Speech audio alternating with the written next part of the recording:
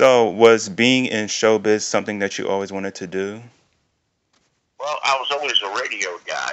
Mm-hmm. Wanted, to be in radio, and anything I guess that came along with radio was fine.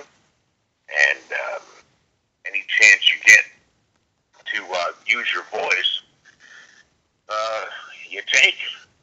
And I was doing mornings here in Orlando, and I got a phone call from the folks at Nickelodeon that were looking to recast Harvey's role. Mm-hmm. And so I went in and read for it, and I sounded goofy enough to get the job. Mm-hmm. So, were you a fan of Double Dare before you got the job? Did you watch the show at all? I knew Mark Summers. I knew of Mark Summers. I didn't necessarily watch, although I knew of the show. Yeah. Awesome, awesome. So, so you got to Harvey filling for Harvey. Was there a reason why he didn't sign back on? Do you know why? Why he didn't rejoin the show? Yeah, that's what I mean.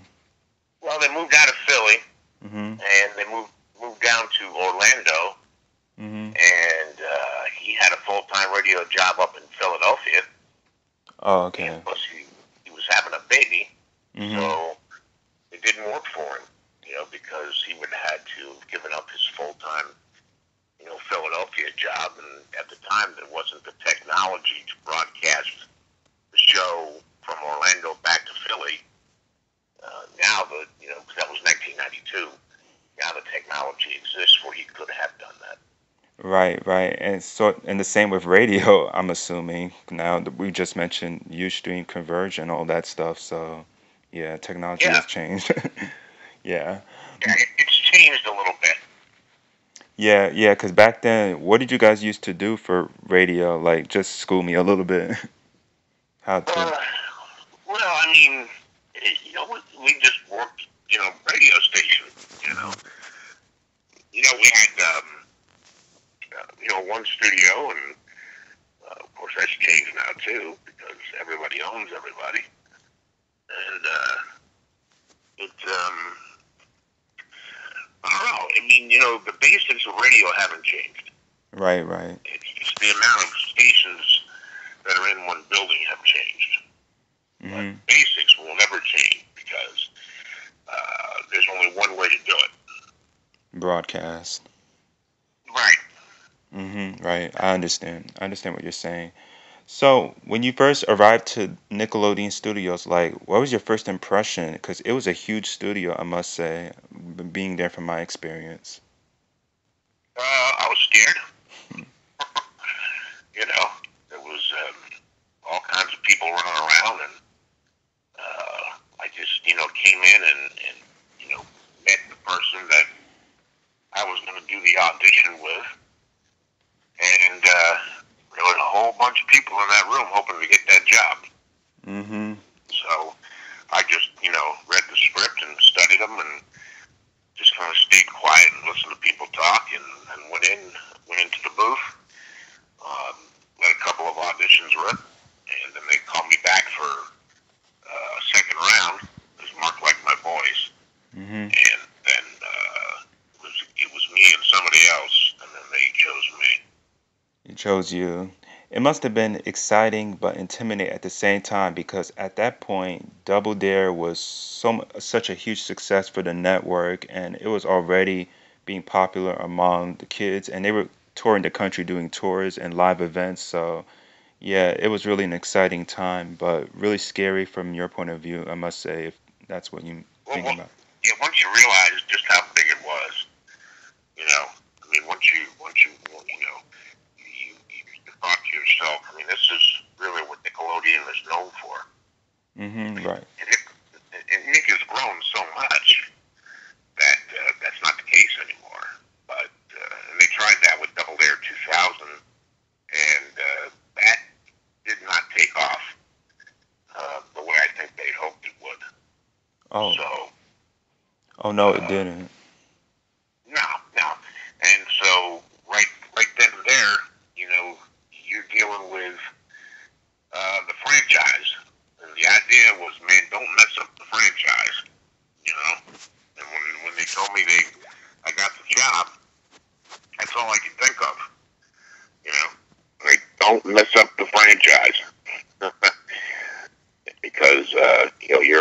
everything was live, and there were no second takes. Second, right, right. It was filmed live to tape, the format of the show. Is that correct? Yeah, Right. All right. Cool, cool. yeah. I mean, you only got one chance. Mm-hmm. I see. So at the studio, there was a lot of activities. Do you remember other shows being filmed where you were at the time? Yeah, I don't remember the names of them, but there was about three other shows that were being filmed separately, but at the same time. Mm-hmm. Once in a while, you run into, somebody from one of the other shows, but they kept us all pretty separate. Do you remember what the shows were about? Okay. Yeah, I mean, it was, yeah, I can't remember. Geez, that was 22 years ago. Well, I think at the time there was Clarissa Explains It All that was filming there, I believe. Yep, I think that was one. Yep. Yeah, and that and maybe Guts were filming there. Guts and Nick Arcade that was there Yep, too. that might have been it. Yeah. All right. So They sound familiar. yeah, it has been a long time, huh? Yeah. All right. So the sound stages, they were pretty big. Like, were you just amazed by the sound stage because not only did it held up, they were kind of like hold up a whole audience and they could fit a lot of people in there. Were you surprised by how much you guys were able to do in this big studio lot? Yeah, it changed a lot. They had lots of changes because not every, show had the same, challenge, the Double Dare challenge around. And so there was a lot of space. I thought it was neat to see where the audience sat, and I could see them, starting to fill in. And that's when I'd get all pumped up and get a little nervous, you know. And we all take our positions, and the people would be coming in, and you could see them. They'd wave at you, wave back at them, and even if they didn't know who you were part of the show, so they were happy about that. And then you hear in your headsets, the directors getting ready, and off we went. It was a lot of fun. The audience was a big part of the show.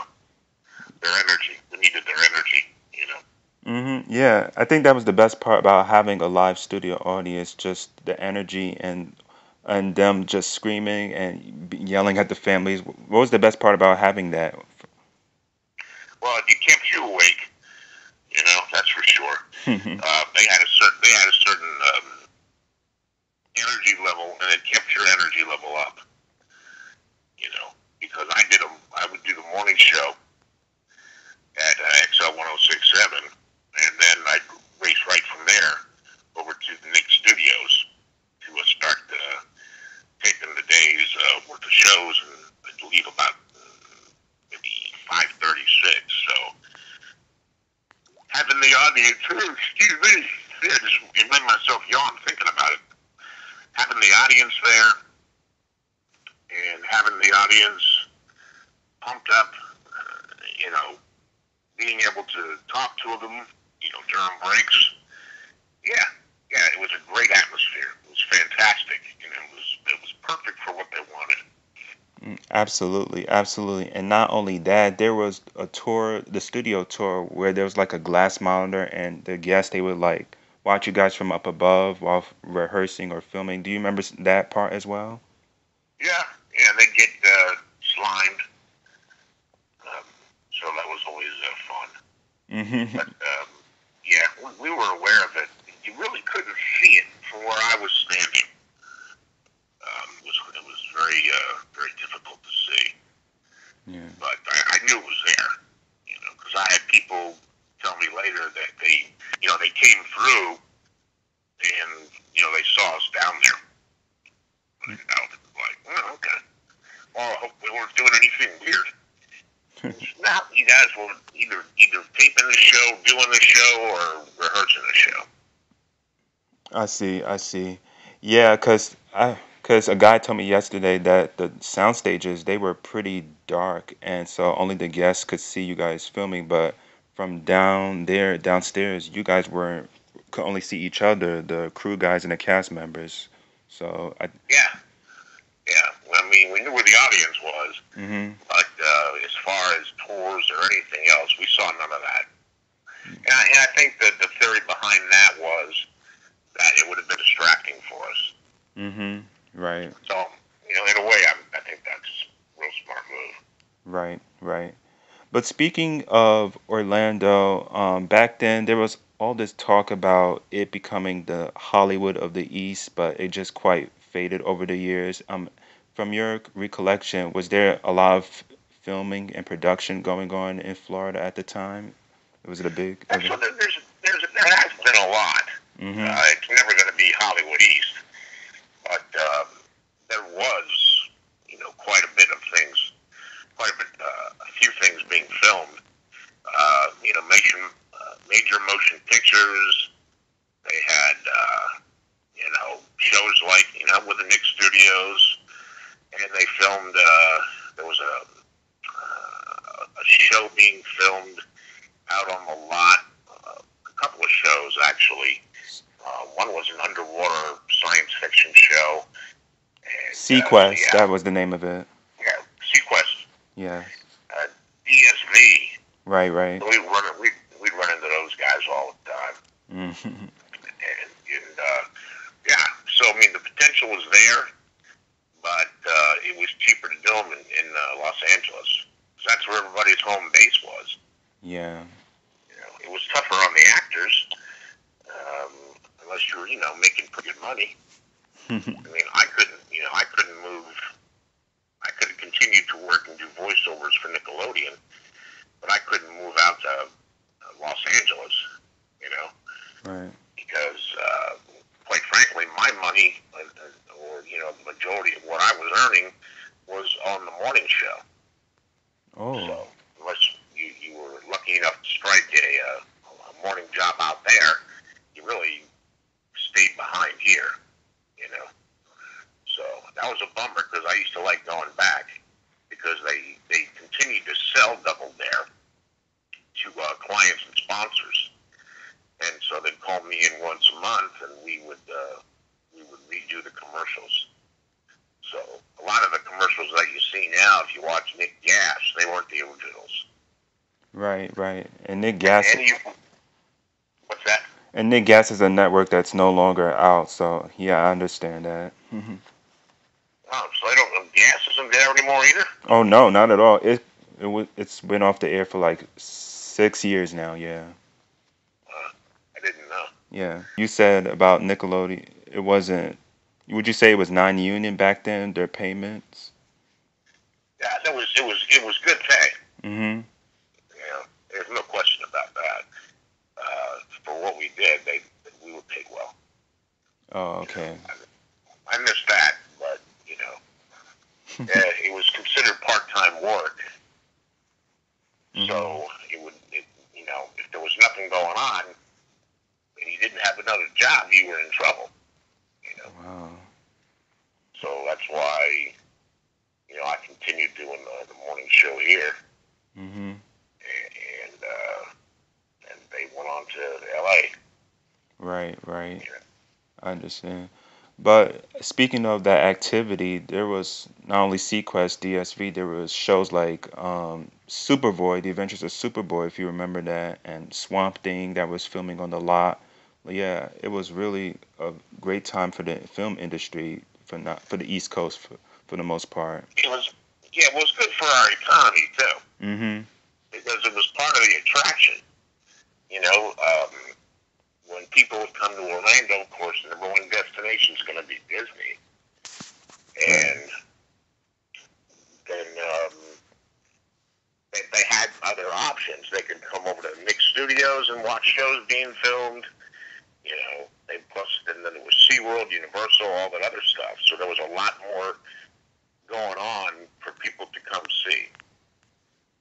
Yeah. Yeah, the tourism is the most popular thing about Orlando, but basically filming and whatnot, that was kind of like a down factor. But I think it could have worked because filming in Orlando, where it's kind of reminiscent of Los Angeles a little bit. International Drive reminds me of Los Angeles a little bit actually, and You know why? yeah, Because the traffic doesn't move. right, right, It just sit there.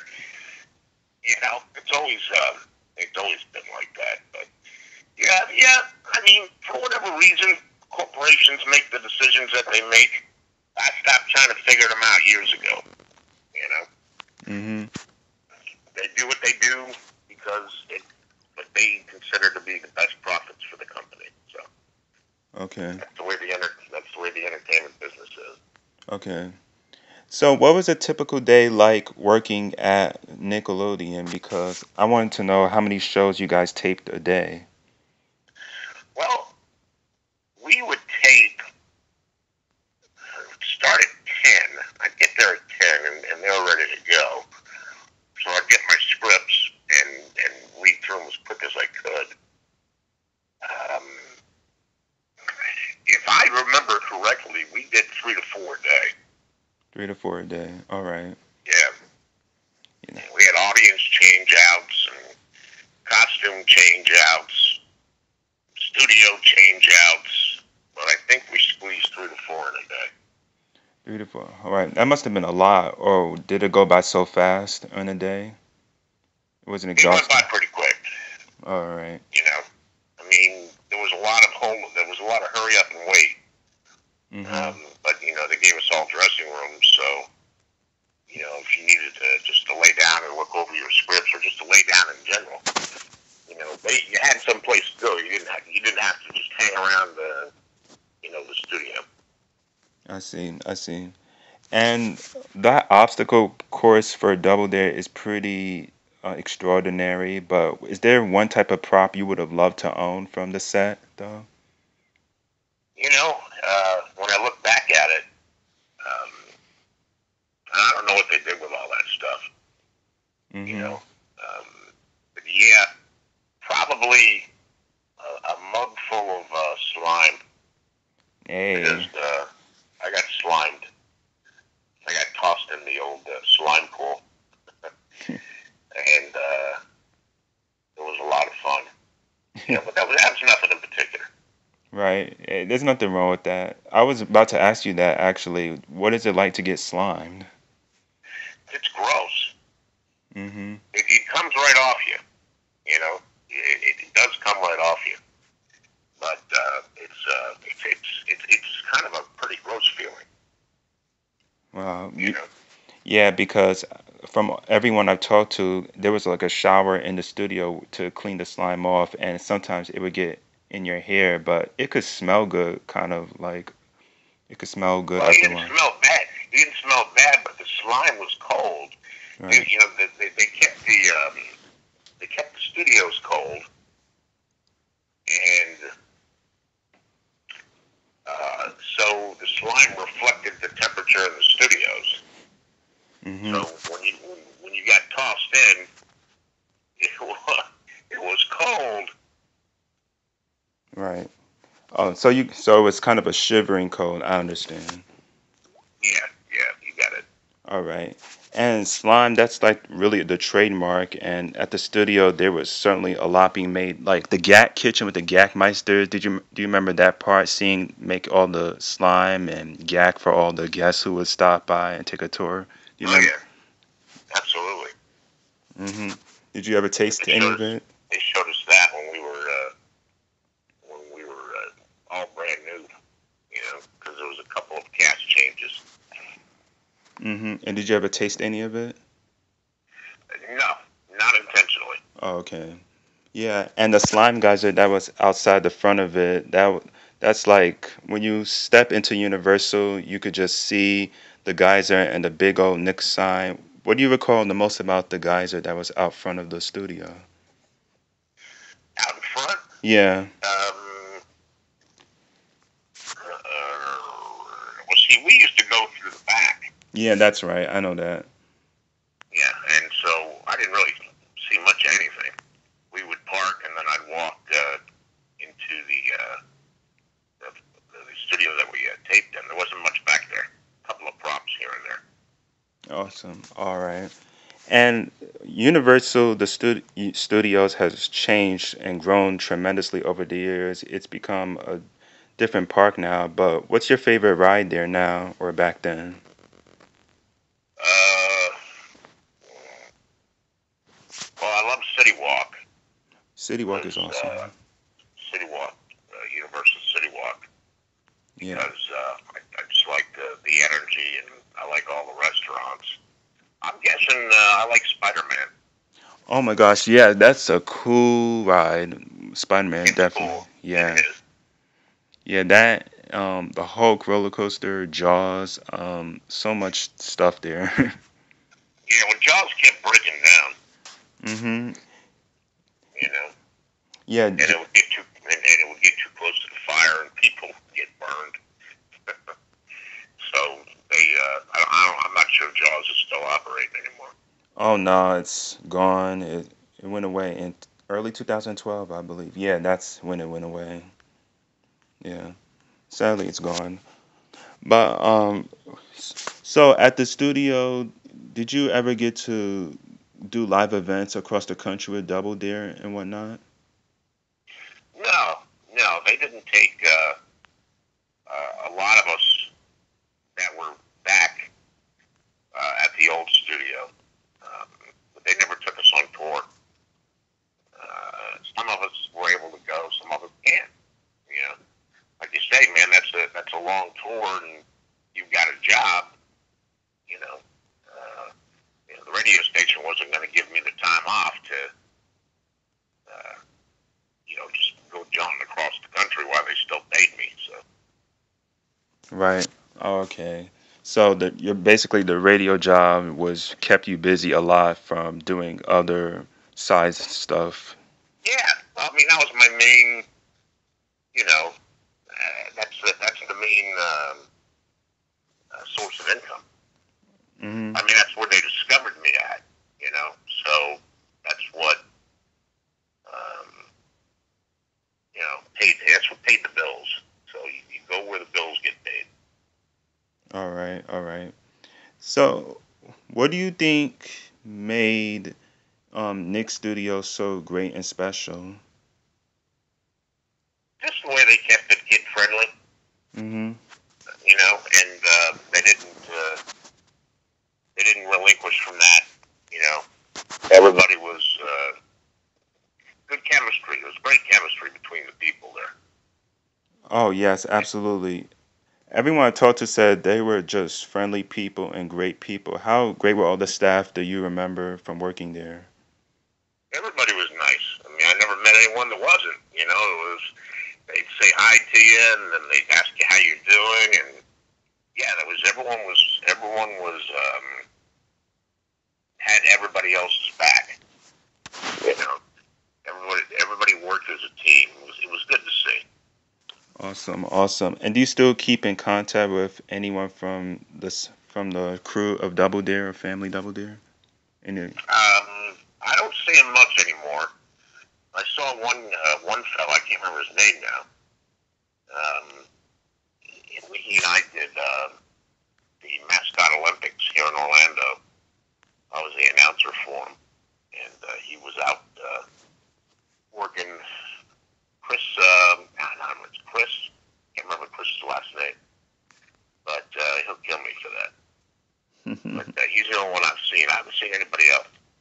Oh, it's been a long time since you've seen Mark or Robin and all Yeah, the. well, I interviewed Mark on the radio a couple of times afterwards, Okay. and just for different projects that he was doing. And Okay. no, I haven't seen Robin or any of those guys. Oh, okay. And finally, I guess the last question is, would you like the studio is certainly missed by a lot of people for 9 years now. Would you like to see it be reopened one day? Do you think it should come back, Nick Studios? Heck yeah, there's work for people. You know, um, it was a fun place.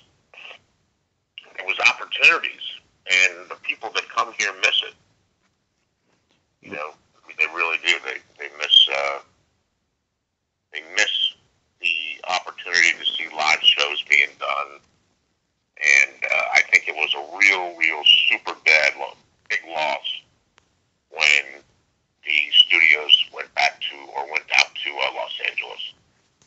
Yeah, definitely. I mean, the theme of Universal back then, ride the movies, see the stars, and certainly Nickelodeon added to that part of bringing the entertainment industry to the East Coast, especially in a tourism area like Orlando. It benefited a lot. And I think it could certainly do well today if the time and effort was being put into it, I must say. And that's why I created the project, just to see how fans could appreciate this whole building and what it was, you know? Well, really, right now for the shows that were on that long ago, you can find them on the internet. You Right. can, you can Google them. They're all over the place. Yeah, And absolutely.